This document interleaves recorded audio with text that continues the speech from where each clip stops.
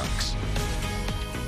Welcome back, everybody. Taking a quick look at our current conditions. We got 80 degrees in San Angelo, 60% humidity, and 7-mile-per-hour winds coming in from the south. So it is going to feel a bit muggy as you head out the door these early morning hours.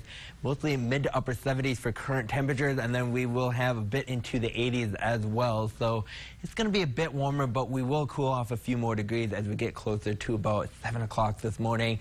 But the humidity levels are mostly in the 60s and 70s for much of the region. But if we cool off a little bit more in temperature, the humidity level is actually going to rise a bit more. So we could be looking even getting into the 80% mark as we get into 7, 8 o'clock this morning. So we're going to be sitting in the good range for air quality today, index number at 39. We're going to have moderate amount of grass and weed pollen in the area, and some dust particle could be in the air as well.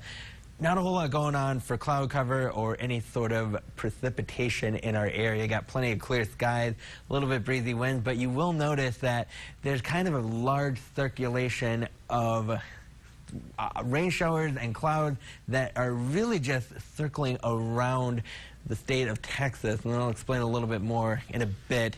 So we will have mostly sunny skies throughout the morning and the afternoon. Winds are going to start from the southwest and then shift coming in from the southeast later on this afternoon.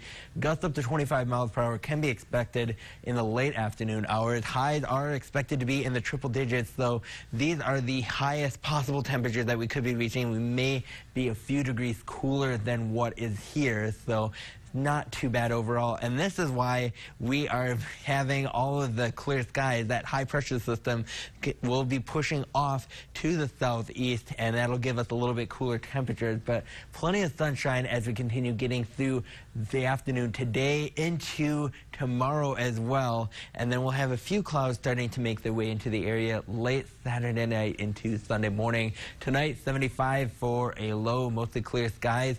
Winds are going to decrease a little bit up to 10 miles an hour, and then tomorrow we'll have 102 degrees for a high with increasing clouds as we continue getting through our Saturday and breaking down our 7-day forecast.